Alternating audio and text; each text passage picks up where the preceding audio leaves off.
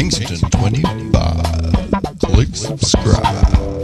That's right, Kingston 25. Hello there, how are you going? I've got a special guest with me once again, one of my favourite YouTubers. He was also one of the first YouTubers to subscribe to me. Welcome to Sydney, Australia, by the way. Here he is, Saint Fletcher. How are you going, Saint? G'day everybody, it's Saint here, and there's no doubt a link that I'll link, carry on for the conversation from my channel. That was the hop on, hop off bus, but Dennis the hop hopper is not here. But you know, that's Sydney for you. You just never know what's going to happen next. So you've lived in Sydney, what, about 20 years or so? I've lived here since 19 shows how old I am. In the late 1980s, and late 1980s, and Sydney was a very different place. Has it changed a lot? Oh God, yes. God, yes. It's changed. Obviously the skyline's changed a bit, but what else has changed? The streets themselves look very different. The curbing of the streets were, the old curbing was all convict chiselled back then, which was quite rugged. But I quite liked that because you could see their little signatures in the little chisel. And I think they're a bit sorry that they got rid of those because they lost something. And every now and again they had these little horse troughs that they left there from when they had horses and carts, which again could have been heritage listed, but they removed them. There was one on Cleveland Street, you know, they had this horse trough. I decided to live here from Melbourne, which Melbourne is, in many ways, is probably a much more stylish and comfortable and in many ways a better city. But Sydney, there's something about the place which got its hooks into me and brought me here. Well, you live in one of the most colourful areas of Sydney. You live in the King's Cross area, Potts Point area. What changes in King's Cross have you seen? Well, I haven't always lived in King's Cross. When I first moved here, I first lived in Redfern, which back then was very rough. We had a share house of 5 or 6 different people, as people did in those days, and we had a fantastic time. Then Surrey Hills. I was a Surrey Hills person back then. I never thought of living in Potts Point. I always thought that was for snobby people, or I didn't actually think to look at the prices to see that, well, actually Surrey Hills has now become more expensive than Potts Point. Potts Point was more expensive then, but now Surrey Hills is much of a muchness, really. So if you're going to live in Surrey Hills, you might as well live in Potts Point, But Surrey Hills has certainly changed too. I can barely recognise it from when I first lived there. A lot of the old buildings have been knocked down, like the library. Once they've got the black facades, the lines of the buildings, that the trendies have moved in. It was an Irish ghetto. Surrey Hills was a very, very Irish area. Probably, well, you would even know it now. And Oxford Street is so different now to what it used to be. For better or worse? What I used to like about the place was there was the Exchange Hotel, which was really quirky in those days, and the quirkiness, the building is quite rough. The other pubs were really rough back then. They had bare floorboards, but they were rough floorboards. The walls were scummy. They had the real lived-in look, which it was a punk era. It just fitted with the punk era, and they had a hall of mirrors there. Marilyn was punched out by Boy George, and all of this sort of stuff was just quirky and just silly, which the 80s, it just sort of like, it just went, and everyone got stabbed in the eye by each other's hairdos. And to get down to the dance floor, we had to walk through the men's toilets to get down to the dance floor, which is just really bizarre when you're at the urinal and women walking past to get to the dance floor. That was really weird.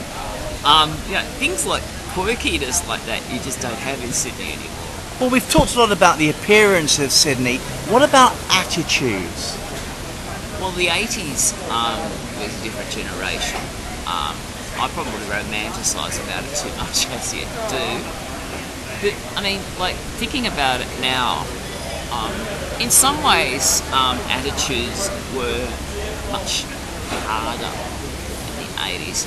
People were, I mean, I'm trying to be as honest as I can here.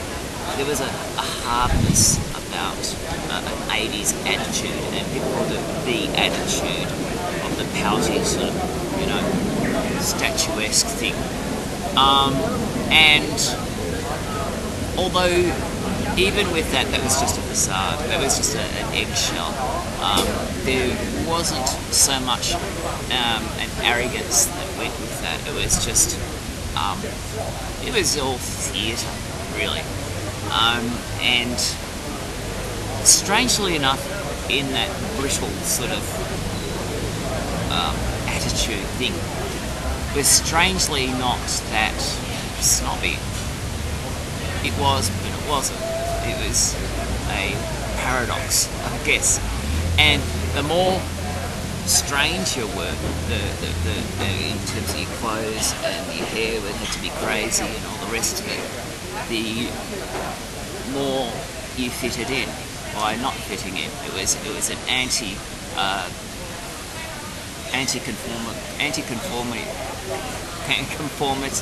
conformism sort of thing.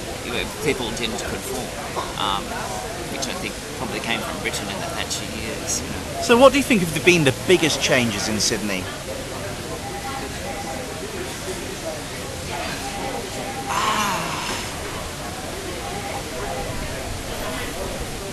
Sydney used to have a lot of larrikinism, which I think died out at the end of the 80s. Larrikinism, which was a real individualism, of strong individualism, and people had a lot of spunk and really were anti-authoritarian. They weren't afraid to be anti-authoritarian. People were very bold, and boldness was respected back then. Not fitting in, but being bold. That meant you were strong. Whereas now, people are very, very keen to fit in, and to this next generation, people are much softer to each other. They are, in some ways, you see people are much more touchy-feely now, and communicating is completely different now. They communicate with each other much better than we did, which is a real problem back there with this attitude thing, generally. And finally, Fletcher, what are your hopes for the future? For me? For Sydney? For Sydney? Oh.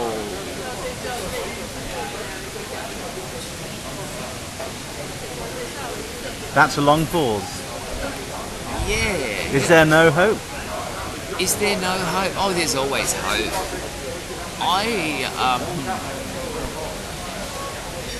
I just hope that you're going to have to edit this. I hope for Sydney. I just hope that Sydney can work out all of the problems of congestion, all the problems of people being an island, people conforming so much that they're unhappy. I would like to see the joy and the happiness that we had in the 80s, the innocence, the boldness coming back, and there is a satisfaction which people don't have. People are not satisfied. I would like people to feel that strength and that satisfaction again, to be happy with themselves and their lives again. I think that would be something. I think. Fletcher, thanks so much. Talk to you later. Kingston 25. Click subscribe. That's right. Kingston